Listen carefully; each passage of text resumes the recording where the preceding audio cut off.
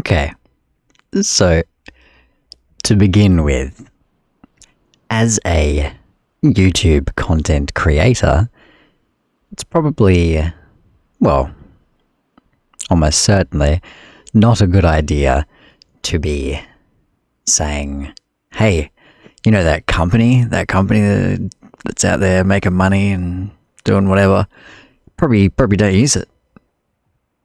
Use some like other company, or here's something, not a company at all. So Facebook or Meta or whatever, whatever they are, or that whole thing amuses me in a way that I can't put my finger on exactly why. Same with Google and Alphabet.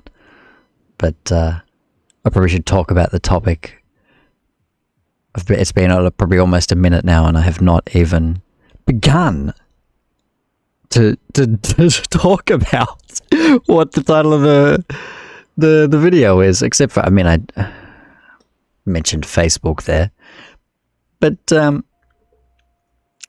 so the thing is, right, let me switch this. Let's go for a walk around. So Facebook's got their metaverse-y stuff going on, and that's that's cool. They're not the first people to do a metaverse, but if they want to come out and do a metaverse, that's just fine. Yeah, go ahead, do that. But here's the thing, right? Is metaverses exist? I mean, metaverses have existed since like way back, since like Second Life, But now we've got these metaverses like VR chat and other similar things, where now you've got your headset on and it's all up in your face, and it's a whole other experience, That it's a whole other experience, interacting with people in that way, by those means. Is there music playing or something here? There's like music here. I don't know if you'll hear it. I should like turn it up or something. There's music coming out of this like fish place. So when Facebook are doing their metaverse stuff, I'm gonna go sit down. Oh, somebody's drawn a fish. That's cool. A fish in like glasses or something? I don't know. I'll see this one, because then when I switch this around, it'll be like there's the ocean behind me and stuff, and that's pretty cool. So Facebook with their metaverse, or Meta with their metaverse, the metaverse, they really didn't think that through, did they? Like, I'm sure they're going to call it something else, but it's ripe. It's just so ripe for that headline. And then, Meta's metaverse does X, or some, whatever. I'm sorry, I'm amusing myself with how I'm just kind of arbitrarily extending the video length by just, waffling. Is the right word? Anyway, like with the metaverse, which I guess I should figure out what they're calling their metaverse. I think that apparently there's like two different ones or something that they're doing. I don't know. I don't care. I don't need to know, because I have this. I got this here. This is rad. Okay. Well, my legs were through the chair just now, but ignore that. That happens sometimes, You ever just like turn around in your chair and it's like your legs are all phasing through? Like, I mean, it's got to be at least once a day that I look down and realize, oh, my legs are going through the thing. Oh, we can't have this. We can't have this. So You see, because I'm doing it still. That's why it's still funny. With the metaverse, you can have your information. They're gonna want you to take your information and stuff, and there'll be advertising to you. You'll be walking around some place, and instead of a fish that somebody drew on the wall, and the other fish over there, maybe they were drawing the fish from the light. Oh no, I think that was like a swordfish or something. Whereas it's like a guppy or something. I don't know. That would be ads in the Facebook thing. But this, right? Check out what happens if I do this. Go to about. What's this? An open source license? Oh. What's going on with this? Is it copyright but not copyright? Oh dear. So you may have seen on YouTube a video from Tom Scott, really good creator. Had a video called YouTube's copyright system isn't broken, the world's is. Which, while true, I think it neglected entirely to mention the fact that there are alternate copyright systems, like open source ones, like this Apache license. This is a quote unquote copyright. Like when you hear some of the stuff that goes down, you'll be like, oh well, why are they even calling it? This is copy left, basically, isn't it? This is like the opposite. But it's complicated. It's complicated. Copyright law is bad. Tom Scott was right. And even when you're trying to make something that, like, because it has to be compatible with like the way the world does copyright kind of thing. But anyway, check out what's going to go down here.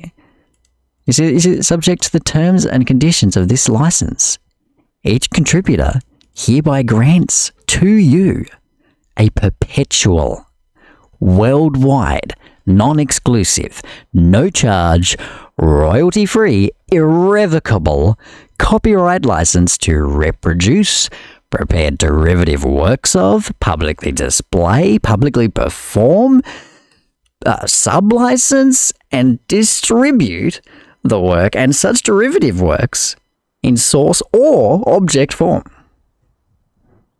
You could do anything. What do you want to do with it?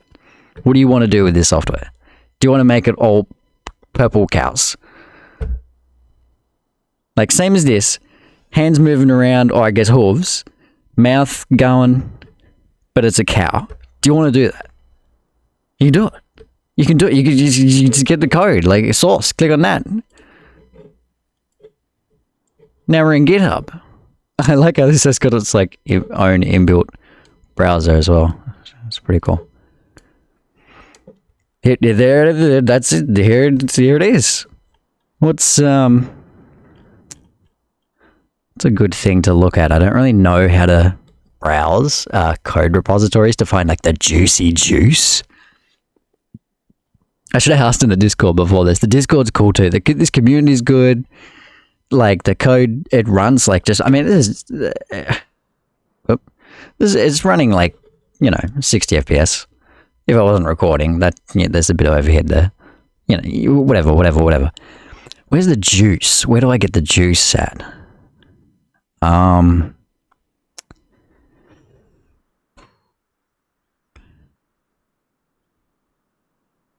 Interface might have some juice. Source.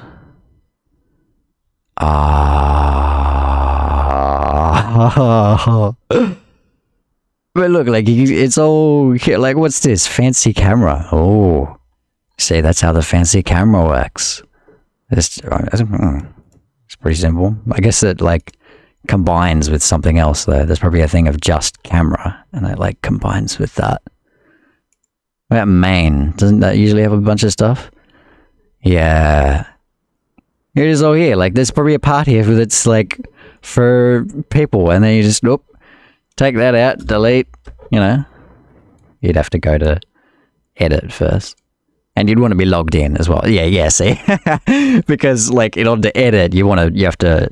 It like auto forks the project into your own thing, and you can make your edit, and then like you can keep that as your own thing, and call it Vircadia, you know, whatever. You know, as long as you like, look, I said before, hey, you can do anything, but like, you gotta do you can do everything and anything as long as you gotta like, you know, absolve the original people of any liability that you add to the thing on top of like their, you know, like they already have a liability like thing of, hey, if it blows up your computer, then sorry, I guess, but like you can't really, you can't sue us or whatever, you know. And there's like extra stuff of that, like you've got to do, you know, you got to put keep that same license, like in your GitHub thing. You got to keep,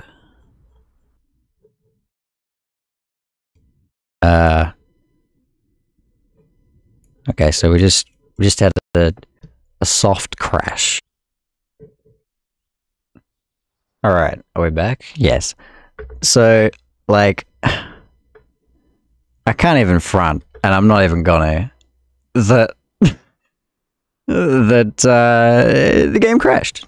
Like, it straight up crashed. That's why there's that, you know, jarring edit in this video. They may need a few more developers. You know, if you know anybody who has a spare moment and knows C++ or whatever language it was. Wait, I can find it again, can I? I'll just go about Vircadia and then jump in the thing. It'll have it at like the side of the GitHub page for him. It'll be, yeah, so it's mostly C++, bit of JavaScript, bit of C. Like some of these might be for the libraries as well, like not to the actual software. You might not even need to touch QML. Like that might be all for the, I don't know, something. I don't know. But C++ is your main. That's the main thing. That and JavaScript. If you know both of those languages, you can touch 70% of this. Well, what? 20, 50, 60, 70. But yeah, like 70% of the code. What is it? Why is it doing this? What's this circle? So like, yeah, it may need some depths. Like there's a few small little things. And mostly because of this. The Windows stuff and the VR and all that probably works fine. But what they may not have 100% like finished bug testing and stuff for would be like Waylands. Do you know some Waylands? Do you know some I don't know, GL, I guess. It'd probably be mostly GL. Yeah, here we go. Hey, if you know some Vulkan, you could jump in here and I don't know, add that as an option. That'd be cool. I'd like to be able to go graphics and then there'd be an option here saying what engine do you want to use on starting, and you'd pick OpenGL or Vulkan, like is in Warzone 2100 and Dota and a couple of other native Linux programs. yeah. I don't know, just what was my point? Did I go over all the points? I should have written them down, but I figured I'd remember it. I'm pretty sure I did. There was like 2 or 3 main things I wanted to say. I want to say about Tom Scott's video. It was really good, but he never talked about open source, which is weird, kind of weird when you're talking about broken copyright systems. Why don't you talk about a fixed one that exists? Although like there's no one like universal ultra super license. Like Apache isn't very common. Not very many people use it. It's mostly GPL, either V2 or 3, depending on the. Do you want to hear about it? I was gonna not say about it, but it's like it's something about with V2. The license says like, hey, you can take this and you can like sell it. You can sell it and take our license off it. You can sell it under a completely copyrighted license. Just sell it black box. Like no, don't release the source. Don't do that. You do literally what you want. It's like one step away from being public domain. Like you can do practically anything you want. It's a little, probably maybe a little less restrictive than the Apache license. And then V3 is, yeah, don't do that. If you want to do stuff with it, it's got to be GPL V3 or something that's compatible. Like Apache's probably somewhat compatible. And there's a bunch of other ones. There's a bunch of licenses. So you can pick which one you want when you're doing open source stuff. Yeah.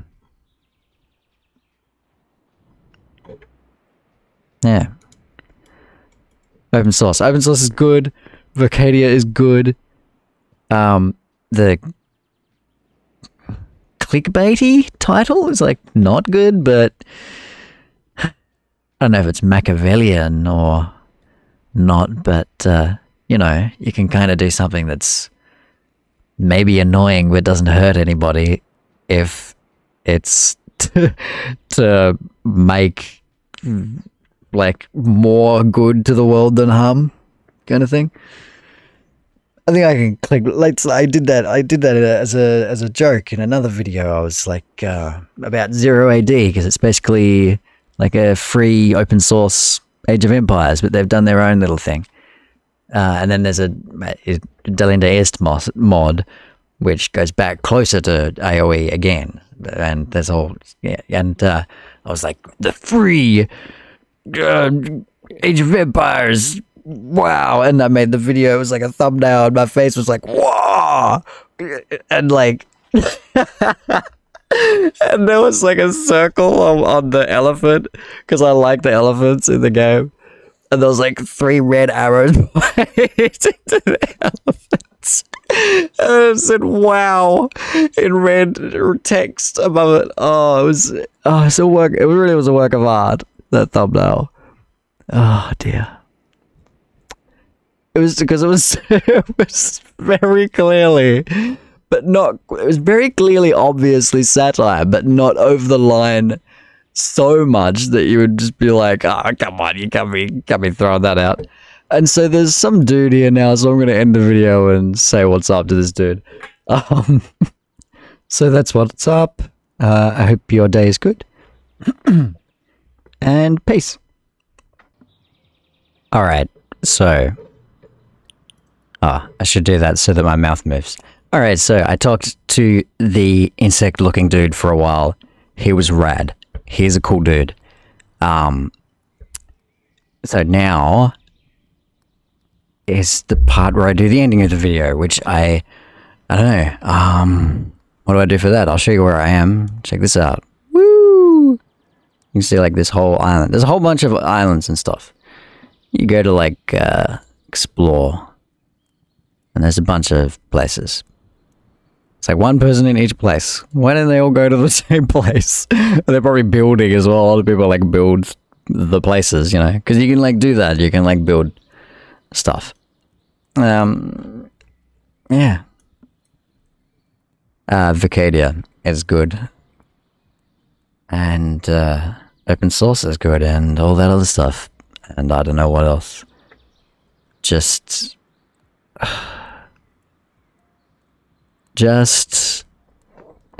if you're in a position where you can help out by like sharing the video to, you know, that one guy who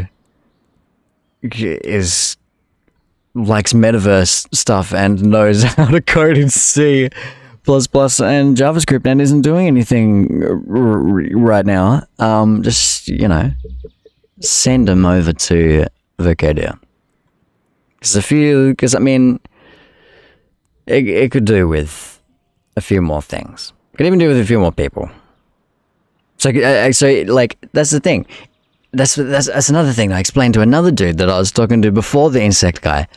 I was like, because like maybe the two things would happen. The current developers would get more motivated, and more developers might be attracted to the project if there was more dudes in these places milling about, chatting to each other, and then the devs come in to check on something, and they're like, oh, check out these people that are doing some stuff.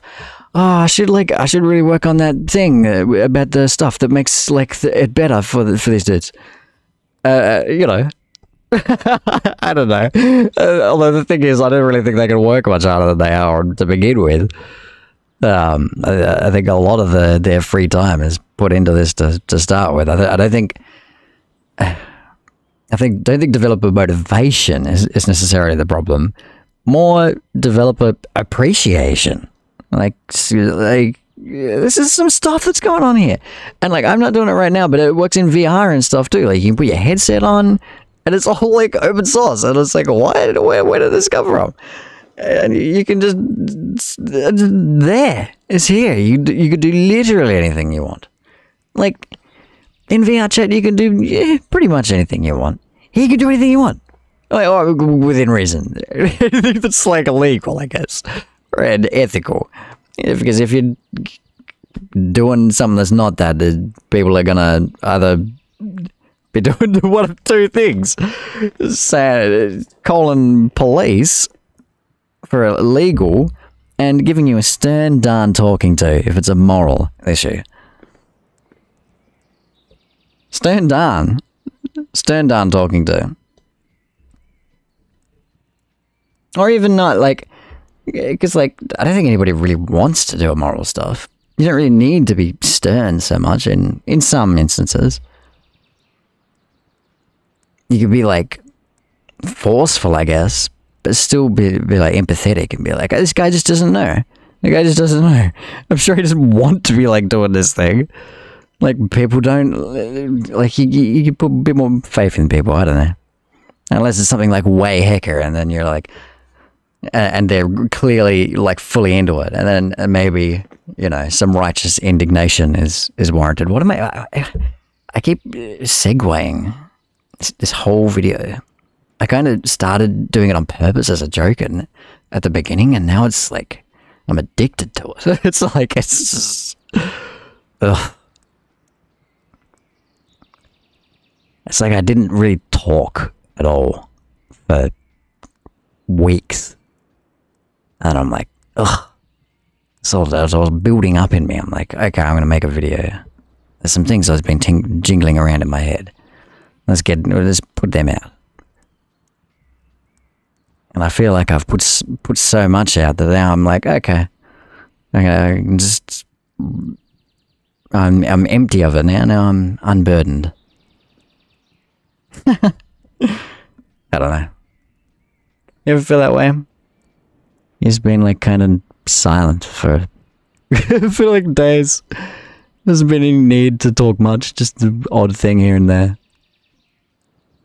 Just like a hey, what's up? Passing down the hall or whatever. Down the street. What did this turn into? What is this? What is this? This is a video about open source. And then also other stuff.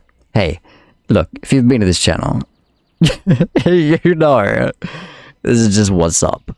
It's what you get. It's serves two purposes. It's like informational, and it can also be used as just a thing to put on, to be like, to feel like there's some other dude that's there. Just like filling up the empty, like sometimes silence is meh. You want to get some silence in, maybe like at least that 15-minute meditation in a day, if you can do it. Silence, you know? But a lot of the other time it's like, silence is gross, you know? So it's, if you can not have it, if you can have some stuff happening, then why not? As long as you're not overloading it, as long as you get that. Okay, I'm taking the what's the non-swear word way of saying it? Taking the Mickey? Is that the same sentence as taking the beep? Is that the same meaning? I'm doing that now, obviously. Like I'm just making the video more words. It's more words. It's just longer. This is value. I'm giving you value right here. You came for like it was like one thing in the title. Ha buddy. You got a smorgasbord. You come up to the buffet, bro. Bring your plate. Bring your plate. Because I've got it laid out. Like, I spent so much stuff. Different things. Just words. Concepts. Ideas, thoughts, feelings. You know? I've chucked heaps. It's all been here. All of it. You take your pick. Bring your knife and fork. It's veritable. It's a veritable smorgasbord. I liked pretending not to know how to use the word veritable. Anyway, I pretending that. Anyway, it's the end of the video. Like, I can't. But if I keep doing this, it'll be more laugh. It'll end up being more laughing than talking. Because this is amusing me. Exceedingly. I mean, it'd be good enough, but then there's looking at the screen, and every time I talk, the guy like talks.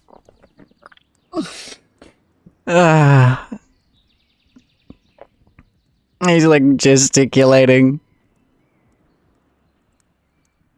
It's Hecka. It's Hecka. I think I even raised my eyebrows at it. It was like literally the same time as I did. I didn't need the face cam. I didn't need it. This dude's right here doing this.